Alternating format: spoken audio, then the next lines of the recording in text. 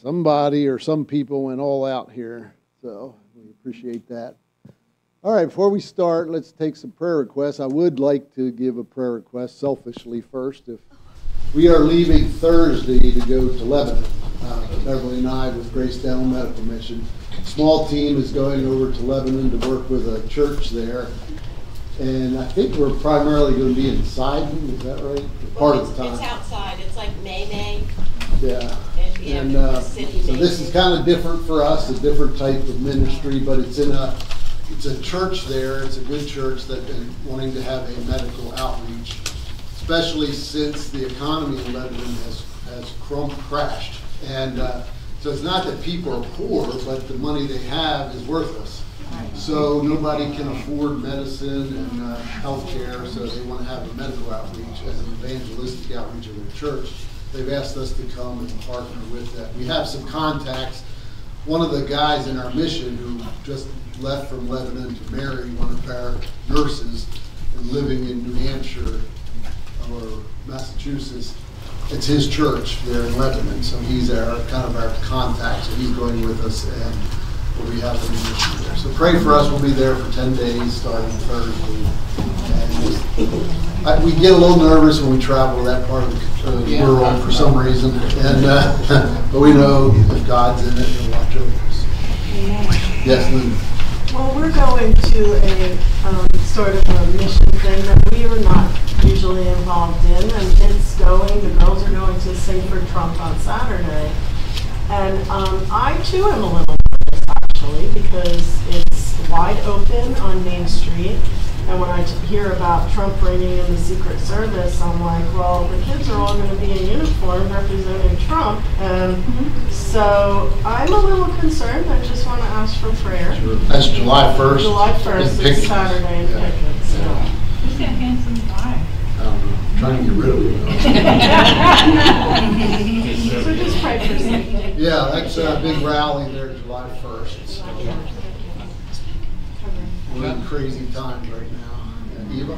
I just put on the prayer request that Martha, Dan's sister, was not going to have the hip replacement surgery because of the break, and they found extra, places where the pelvis had been damaged. But now they've decided that they can do that operation and not hurt the pelvis. Good. So they're going to go ahead and do that, and we hope that's going to release the pain which she has suffered for many months. So we appreciate your prayers to that. Okay. Yeah. My friend Ed has 6 months to live, and Teresa needs all the prayers she can get because his wife is not dealing with it very well, and neither is he actually. Yep. And they are Christians. And my other friend just found out he has cancer too, Dennis. All right. Gotta remember these tests. Yes, ma'am. I have actually two. Our granddaughter-in-law, Abigail, had a baby last week. Aww. And yesterday she was rushed to the hospital with serious infection. I don't know the details. All I know is that she's been put on heavy doses of antibiotics, and they will not release her until her temperature has at least been 24 hours. Yes, three of her. So she's there. The baby is with her mother, and their daughter, who is a little over years, with our daughter, and and of course Daniel is with his wife. But the other one is a friend of ours. Her daughter and son-in-law were picking up their grandkids the day it was raining, and somebody hydroplaned and hit them head on. So the daughter has a broken pelvis, broken ribs, broken arm. The son-in-law has bleeding in the brain and broken ribs. So they're believers, but just pray for them. And my friend, I mean, she's in her late 80s and she's a wreck. Okay. Try to remember some of these, Charlie. He said hello and he misses everybody, and just keep him in your prayers. He struggles a lot, so just keep him in your prayers. Okay. We'll do that. But he says hello and he misses everybody. Yes. I just wanted to tell everybody that I prayed for Seth that he passed the South Carolina already. He didn't have to take the reading camp. And I wanted to ask you guys for people in Pakistan that hold children's ministries, and that more Christians would not be so afraid to financially help those that are reaching out. And there's a lot of scammers, but there's some real people too. Oh, yeah. Good. All right. Linda, did you- Well, I was just thinking VBS, all the little souls that'll be coming. Okay, I'm not going to ask anybody to remember all those requests, but I'll go ahead and open us in prayer and try to remember them during the week. Father, we thank you for this opportunity to look into your word and to spend this morning together. We pray your blessing on Sunday school and also the other aspects of today and the preparation for VBS. We pray you would bless and guide and give strength and grace. And we do pray for your blessing on the VBS this week, that it would be useful to reach many people, young people especially, with the truth from your word. Lord, other ministries were mentioned today that we pray you'd bless them. And then all the health needs that were mentioned. Lord, there are many serious health needs with injuries and poor diagnoses and prognoses. We pray, Lord, your grace and strength be given to your people, and that even through these hard times, people would turn to you who might not otherwise consider their spiritual needs. So, Lord, please bless and guide us today. We thank you again for your many rich blessings to us. We pray for those who can't be with us. Pray your blessing on them. Pray especially for Lee, that was mentioned, that you'll give him grace today also. In Jesus' name, amen. Okay, Acts 23. Let's do a quick review and then we'll get into this. Today's lesson is not really, not a lot of theology, and it's more a narrative, a story that we're going to go through, but I think it'll help us to see the big picture of what's happening here in Paul's life. So we are in Acts 23. If you recall, Paul has been brought before the Sanhedrin. Remember, Paul then uses his diplomacy, his tact to divide the Sanhedrin over the issue of resurrection. As Chris told us last week, the Sadducees and the Pharisees differed, so Paul used that to cause a ruckus, and so Paul is rescued again. You notice in these last couple of chapters, 3 times Paul is rescued from being hurt. Right? The first time the Jews from Asia came and they pulled him out of the temple and was beating Paul, so the Roman soldiers came and rescued him. Then he asked for permission to speak to the crowd. He spoke to them in Aramaic, but then when he mentioned that he was going to the Gentiles, they again got all heated up and tried to attack Paul, so he was rescued again. He was going to be scourged. He wasn't scourged. And then he was brought before the Sanhedrin. Then the Jewish leaders were going to tear him apart, the Bible says. And so again, the Roman authorities had to rescue him. So 3 times they had to rescue him from bodily harm. And then we ended with verse 11 there of chapter 23, where the Lord stood. So Paul sees a vision, and the Lord said to him, "Be of good cheer, Paul, or take courage, for as you have testified to the facts about me in Jerusalem, so you must testify also in Rome." And this is actually the 4th vision Paul has in the book of Acts. Can anyone think back where else Paul had a vision or saw the Lord? The Damascus road, his conversion, that was the first one. The Macedonian vision, calling him to come over. The third one was remember, the Lord appeared to him and said, "Take courage because I have many people in this city." Corinth. Then this is the 4th time he appears to him to encourage Paul. That really shows us the humanity of Paul. He was a special tool in God's hands, but he was a man, and he no doubt faced fears and trepidation. So 4 times the Lord comes to him. Well, that brings us to where we are in verse 12, and this is where we see how those Jews, how strongly they felt about Paul. So let's start at verse 12 and just read a couple verses. It says, "When it was day, the Jews made a plot and bound themselves by an oath, neither to eat nor drink till they had killed Paul. There were more than 40 who made this conspiracy." This really shows you the intense hatred, how determined these Jews were. What in those verses shows us their determination? All right, I mean, the oath they took, certainly we'll talk about that. How soon after he was rescued does it happen? The very next day. It says the very next day they banded together. And it was just a couple guys, right?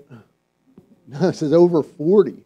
I mean, this is a substantial mob, and they were intent to kill Paul from the start. If you look back chapter 21 and verse 31, it tells us there, now as they were seeking to kill him, talking about the Jews that came from Asia. So this is from the start. It wasn't just that they wanted to teach him a lesson. I mean, they wanted to get rid of Paul. They wanted to kill him. And it says they took an oath. They bound themselves with an oath. That phrase, to take an oath, that's the same phrase, where the Greek word anathema. And the idea is that you're putting yourself under a curse if you don't fulfill that oath. That's how strong. This is not just, we have an idea, let's just agree on this. This was, they bound themselves with a curse, saying if we don't do this, we should die. Shows they were fully committed. Now, we're not told if this was an oral agreement or possibly it was put down in writing and they signed it. But actually, the commentators stated that this kind of oath with this wording means that it would actually require legal action to reverse the oath. So, I mean, this is not just a bunch of guys saying, let's do this. And they were binding themselves to it legally. So they were serious. All right, let's look at verse 14. The next step. They went to the chief priests and elders and said, we have strictly bound ourselves by an oath to taste no food till we have killed Paul. Now therefore you, along with the council, give notice to the tribune to bring him down to you as though you were going to determine his case more exactly, and we are ready to kill him before he comes near. So they bring their plan to the Jewish leaders and lay it out before them. So what would you say about this plan that they have? Was it pretty explicit? Was it, yeah, they wanted to kill Paul. I mean, it wasn't just, we'll see what happens, and it was, we were going to kill Paul. What else could you say about this plan? Wicked, for sure. We'll talk about that in a minute. Was it a bold plan?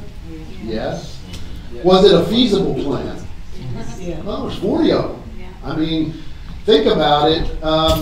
They figured, we have enough numbers, we can do it. Well, what else about this plan? Was it a little bit risky?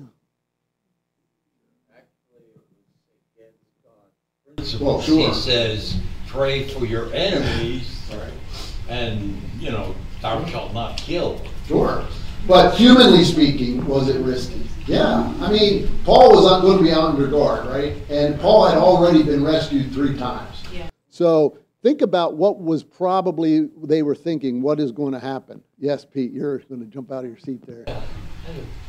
Need a horn or something. You're on the wrong side. Yeah. Well, I'm thinking that sometimes when people get in a hate mode towards something, they get totally irrational and make stupid decisions. Fanaticism. That's what it is. Right. That's what I'm saying. And they're talking about overpowering Roman guards. And these are trained Roman. Now, we don't know how many were going to be with Paul. But again, he'd been rescued 3 times. The commander is already a little bit shaken by all this. He still doesn't know what's going on.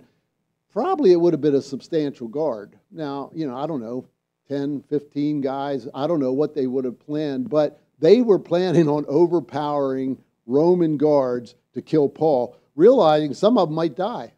That's how fanatic they were. They were saying, look, whatever it takes, we're bound. We're going to do it. We realize we might get hurt, we might get killed, but we're going to kill Paul. So it shows how determined and fanatic they were about this. Now, it's not stated, but apparently the council, the Jewish leaders are in agreement, right? They give no argument. So what does that tell us about the Jewish council, the Jewish leaders? Corrupt, their base character, right? They were willing. What does it tell us about what they had against Paul?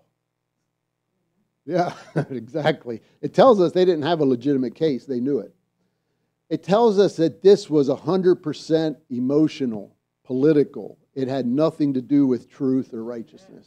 Zero. Somebody said it was evil. That's exactly what it was.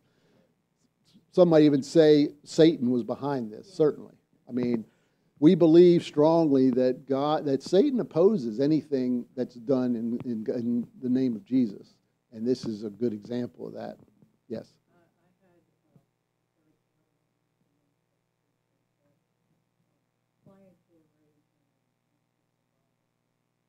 Oh, yeah.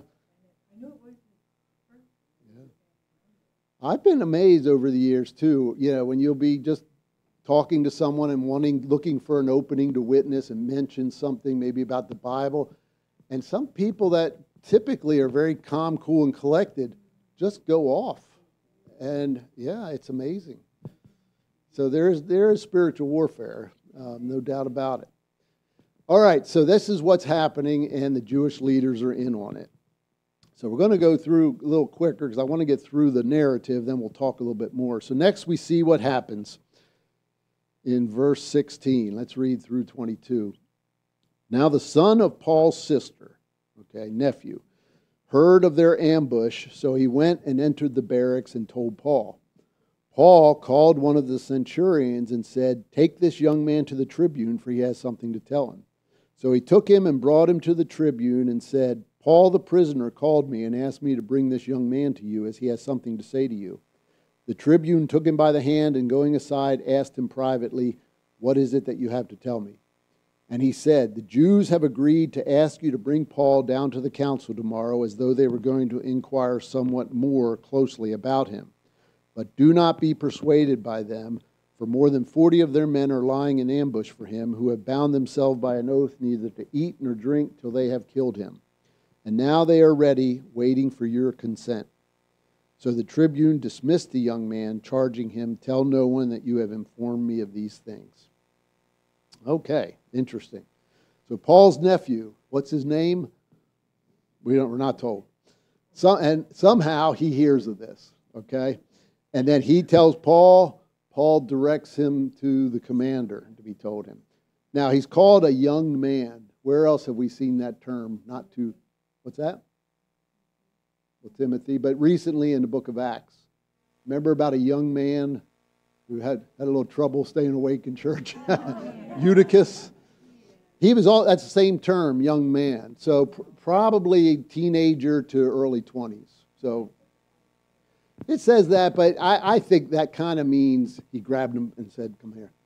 Yeah, I don't know that it meant a tot. I mean, that throws you off, I think, but the commentators say that term young man really refers to a young adult. So it's probably a young adult. But what is this showing us, looking at it from the big picture? What's going on here? Is this a coincidence?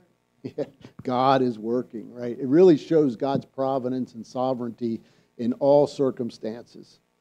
Just last night, and I was going to read this, but it's too long, but just last night, Beverly and I, we always read a part of a book before we go to sleep, and we always read missionary books. But it's about this missionary couple in French Congo, and in the 50s or something. But anyway, long story short, they had a little guy cut wood for him all through his childhood. They kind of raised him, adopted him.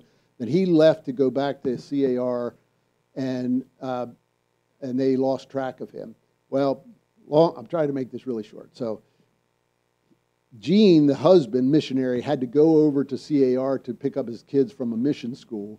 And the change in government came, and the ruler of the CAR became more of a dictator, pronounced himself king, decided to change the rules. You had to have a visa to come in. Anyway, he got arrested. And he was taken to what looked like a very bad situation. And just recently, 2 journalists had been imprisoned just because they didn't show proper respect to the president who had declared himself king. So he was looking at being tortured, maybe being killed, and he was praying there in this little room waiting for his fate. And then he saw somebody's boots, and he looked up, and there's this African soldier looking at him. Comes to find out that was George, the little boy that they had raised.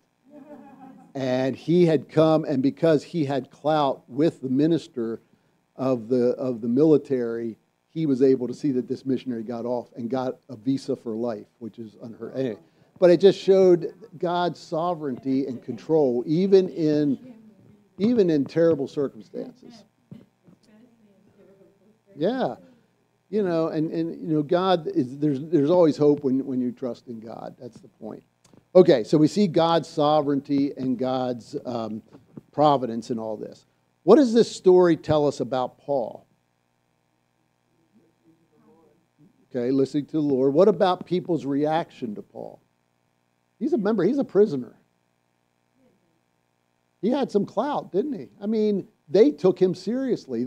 He called a centurion and said, "Here, this boy has some information. Take him to the commander." And the centurion did it.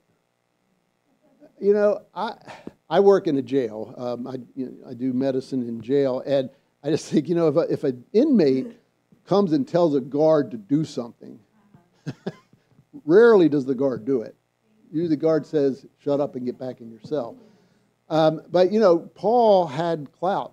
And beyond that, we talk about his reputation, his testimony.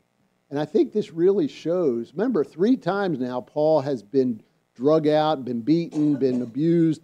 And through all this, he has established quite a reputation and testimony that people would take him seriously. Yes? I'm always, anytime you go before authority, you can pray favor as a shield. Sure. Now, notice when Paul was able to speak, who was he speaking to when he spoke earlier? He was speaking to the Jews, right? Do we ever have any indication during this episode that he was witnessing to the Romans? No. And I got to thinking, it's not that every time you're in the presence of unbelievers, you have to be hammering out the gospel. Now, we should always be looking for opportunities to share the gospel. But just the way he deported himself, the way he carried himself, the way he reacted was a testimony. And I thought, you know, that is a lesson to us, that even if we're not actively witnessing, we are shaping our testimony among unbelievers, for good or for bad. And that's why we have to be on guard and be careful how we live, because people are watching. That just struck me that Paul really did have a testimony here, and they took him seriously. They were willing to act on his request. What does it tell us about the nephew? Brave, courageous, integrity. You know, when he was brought to the commander, he said, "Tell me what you know." He gave a very accurate description of what he knew. So integrity, courage. What does it tell us about the commander? Yeah. Thoughtfulness, integrity. He had courage too. It says at the end there in verse 22 that the tribune dismissed the young man, charging him, "Tell no one that you have informed me of these things." He was thoughtful. He was already strategizing. He said, "Okay, I need to act." Remember, he's already on his back heels, right, with Paul, because he almost flogged Paul, and he would have been in big trouble. So he's already kind of walking on eggshells, and here he's like, "All right, we got to handle this right." So he was thoughtful. He was strategizing. He said, "Keep it confidential." Okay, so a lot out of that, but here a couple questions come up. First, was the nephew a Christian? Maybe. He certainly was willing to help Paul. How did he get his information? Some said maybe he was a soldier. He could have been a soldier. But what do we know about Paul and by extension his family? What was Paul? Pharisee. And he called himself a Pharisee among the Pharisees. So it's not inconceivable that his family had connections to the upper Pharisees. So he may have been kind of a spy among the Pharisees. They had access. So, it's not hard to imagine how he got this information. I mean, this has all happened very fast. So somehow he got wind of this, and we're not told. And the other question is, did Paul's sister live in Jerusalem?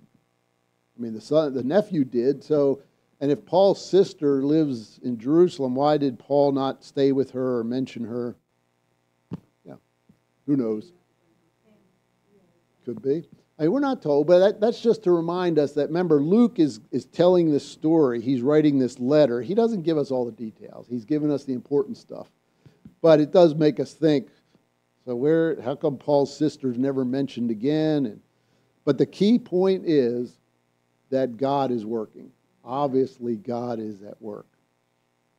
Okay, another thing I want to point out is that talking about Luke's letter, and like I said, look at the big picture. How does Luke portray the Roman authorities overall? Pretty good, right? Really, Luke speaks well of the Roman authorities in general. He points out that in general, the Roman authorities respect Roman law. In fact, all through Acts, there's really no official Roman persecution of the church. Think about it. Where did all the persecution come from? 90% of it from the Jews, from the unbelieving Jews. Let me just read what Warren Wiersbe said about this. I thought it was good. He says, throughout the book of Acts, Dr. Luke speaks favorably of the Roman military officials, beginning with Cornelius in Acts 10 and ending with Julius. That's the commander that was with Paul in the ship. There is no record in Acts of official Roman persecution against the church. The opposition was instigated by the unbelieving Jews. While the empire had its share of corrupt political opportunists, for the most part, the military leaders were men of quality who respected the Roman law. I thought that was interesting. Okay, any comments or questions about that section? Yes.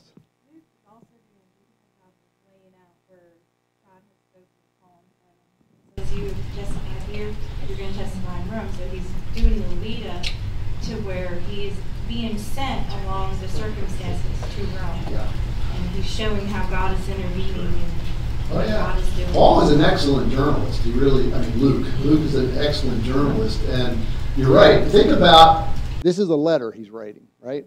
And it covers several years of Paul's life. And it's a long book by book standards, and it's a long letter, but really, he really captures the important parts of it, and he does lay it out. So that when we do get to where Paul's actually going to Rome, you can look back and say, good. Through his actions, he exercises personal responsibility, even though he obviously believes in God's sovereignty. And the Lord told him he was going to Rome. He could have taken a more passive approach to what the nephew said don't worry about the Lord said I'm going to Rome. But it exists together. So we even see that in his writings where he strongly recognizes God's sovereignty, but personal responsibility. He doesn't try necessarily to figure out about how these connect, because we can't really understand that in our finite minds. Right. And that's the thing. We can trust God and know that he is going to do what's best. All things work together for good. But we don't know how he's going to do it. So we don't want to take away from any of God's possible pathways. And we certainly want to do our part. That's a good point. Let's move on. We see that Paul now, the commander coming up with a plan to get Paul safely to Felix. So let's look at verse 23. So the commander, then he called 2 of the centurions. Okay, centurion is like a sergeant over 100 soldiers. He calls 2 centurions and said, get ready 200 soldiers with 70 horsemen and 200 spearmen to go as far as Caesarea at the 3rd hour of the night. Also provide mounts for Paul to ride and bring him safely to Felix, the governor. Okay, so what did we say about the commander? He is still a little confused about what's going on, right? He still doesn't know what the deal is with this guy. He's probably getting more and more nervous about Paul because he realizes this is no ordinary thug, right? This isn't some riffraff. He's a Roman citizen. He's not done any crime that I know of, but the Jews hate him, and they're going to kill him if I don't do something. So he's a little bit on edge. So he quickly develops a plan to thwart the mob and their plan to get Paul. So now it's not only a matter of this prisoner, it's a matter of security. And what else is it a matter of? Him personally. his reputation, right? I mean, now there's a threat to his prisoner.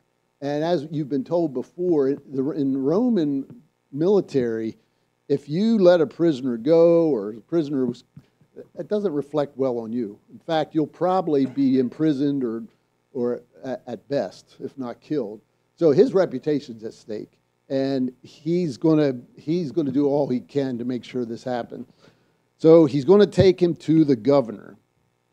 Now the governor is in Caesarea. So if you look north of Jerusalem, is Caesarea, 62 miles.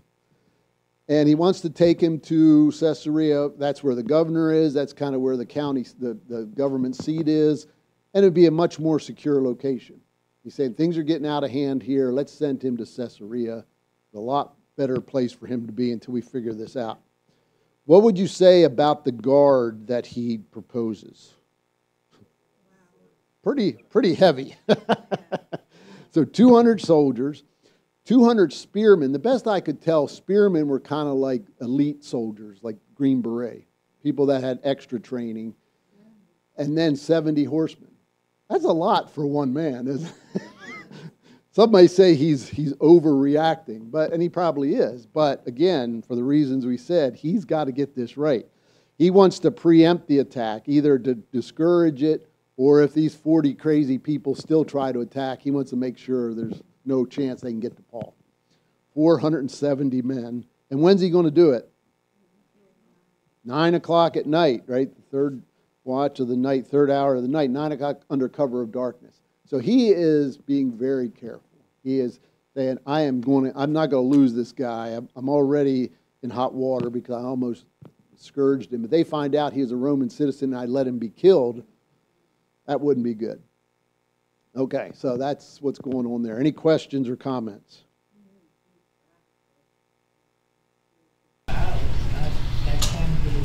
Well, that's a possibility too. He may have recognized, hey, there's bigger forces than just people here. Very well could have been. So anyway, he takes a very, very strong measures to make sure Paul gets there. And then we see at the end of verse 25, he writes a letter. He writes a letter to the governor. And this was required by a subordinate when transferring a prisoner. You always would send an explanation. It's basically a written statement of the case. So we're going to read the letter that he writes to the Governor Felix. I want you to think, what are the good points of this letter and what are some of the bad points? Starting at verse 26. Claudius Lysias, to His Excellency the Governor Felix, greetings. This man was seized by the Jews and was about to be killed by them when I came upon them with the soldiers and rescued him, having learned that he was a Roman citizen. And desiring to know the charge for which they were accusing him, I brought him down to their council. I found that he was being accused about questions of their law, but charged with nothing deserving death or imprisonment. And when it was disclosed to me that there would be a plot against the man, I sent him to you at once, ordering his accusers also to state before you what they have against him. All right. So what can we say good about this letter? To the point, succinct. I love this letter. This is the way I write letters. I don't do chit chat. I just get straight. I just thought it was really good. He just says greetings. There's some people, I get letters, some from African pastors, and sometimes their greetings can be a whole paragraph, which is really nice, but that's not the way I write letters. So it was succinct, very good. What else? In general, it was respectful. It was an appropriate letter, right? It was to the point, give the details, covers the essentials. What can we say about verse 29? He kind of shifted a little bit. Well, He just left some things out. right. But what is in verse 29? What does he state as far as his opinion of the matter? Right. He's basically stating, I think this man's innocent. So it shows again his judgment. He doesn't know what's going on, but he's figured out so far that this guy is not a criminal by Roman standards, at least. Right. Well, he's a commander, a Roman commander. What do you expect? Yeah. Right. So bad. Let's talk about the bad. Right. He definitely makes himself to be the hero. maybe not totally accurate, the way he says he rescued Paul. Since I knew he was a Roman, I rescued him. Not exactly. Right. He didn't find out till he almost beat him, right? So he left. He didn't mention the part about the flogging or the near flogging. What else? What else maybe is a little questionable? At the end of the letter, he says, when it was disclosed to me that there could be a plot against the man, I sent him to you at once, ordering his accusers also to state before you what they have against him. I mean, this is nitpicky, but I don't think he did that yet. Because remember, this is all secret. And they were in on it. So, I mean, he probably was planning on doing that. Yeah. But he probably had not spoken to them yet. He was probably planning on it. He probably thought, once I get him there safely, I'm going to come back and talk to the chief priest and said, you got to go up there now. Yeah, your plan didn't work. Now you got to go bring your case to Felix. So he may have stretched the truth a little bit, used some liberty, certainly made himself look good, but that's the letter, very appropriate. Going to be a response. Like if you want to not have to deal with a lower level, then when you mention it to a higher up, you know they are going to go back and mention it. Like they're going to make sure that something's done about it. Sure. Well, he's dispatching his duty. He's saying, I've done everything I was supposed to do. Here he is.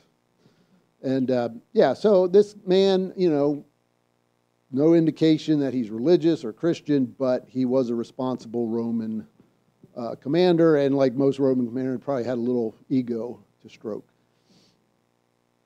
All right. Well, what I want to talk about a little bit here is what I mentioned before, is that it's important for us to see that most of the persecution was from the Jews. Christians were generally not considered criminals by the Romans. Now, this is pre-Nero, remember. Okay, Nero changes when Nero comes in later, a couple years. But up to this point, and we have several examples of that in the book of Acts. Think back about when Paul and Silas were imprisoned in Philippi, right? And then the angel released them and all, and they came. How did they part the country? The Roman officials came and really all but apologized to them and begged them, it says, to leave quietly, right? And then what happened in Corinth? Remember, the Jews came to Gallio and said, this man needs to be tried and he needs to be punished. What did Gallio say? He refused to hear the case. Okay, and what about in Ephesus? Remember the riot? It was the town clerk that came to quiet the mob, and what did he tell them about Paul? He's saying he's done nothing, he's not committed any crimes, right?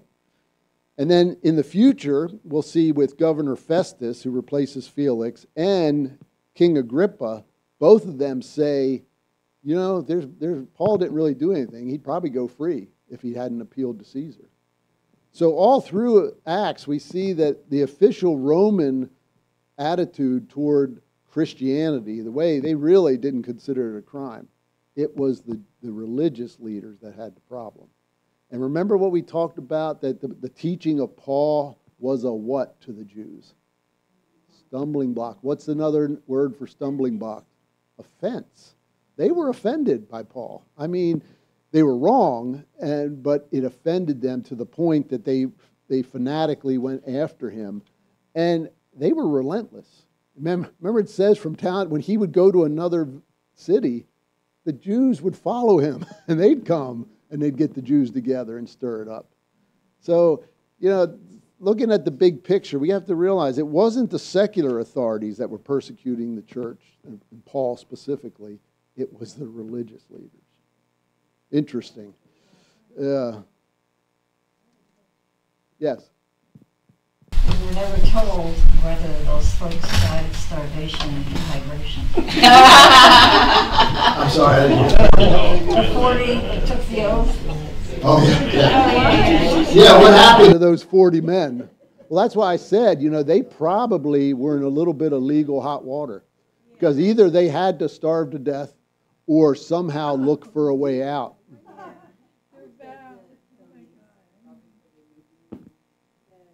Yeah, I'm sure but they may have actually had to go to court, pay money to explain their case and to get released from this.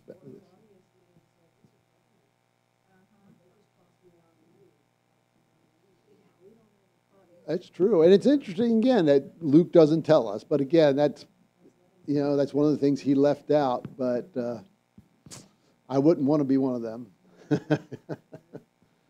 Good question. I thought of that too. Wonder what happened to these guys. But yes, Linda. Issue with Linda. So, all right, let's pray.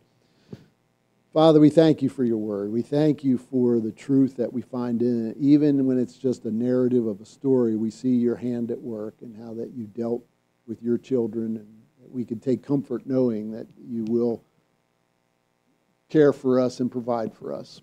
Help us, though, to be like Paul and willing to do what we can and to use the talents you've given us to further the work that you've called us to. Pray, Lord, you'd bless us this week as we face a world largely as unbelieving. Help us to be a good testimony like Paul was.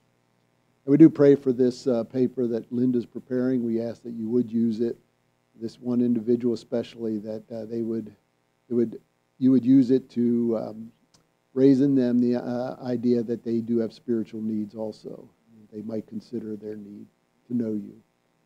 So please bless us as we enter the church service now. In Jesus' name, amen.